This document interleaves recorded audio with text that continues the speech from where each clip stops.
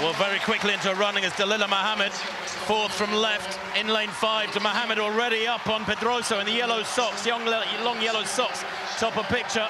As they head down the back straight, the yellow flower in the hair of Shamier Little, also very apparent there to right of picture. She too has gone aggressively down the back straight, trying to reel in the Olympic champion Muhammad.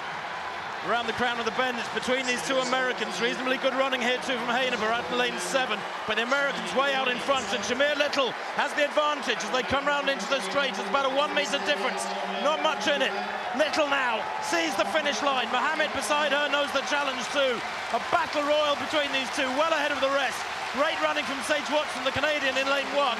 But now it is Muhammad who pulls away. She has the strength over the last 50 and takes it in 53.65. That was a fabulous clash between those two.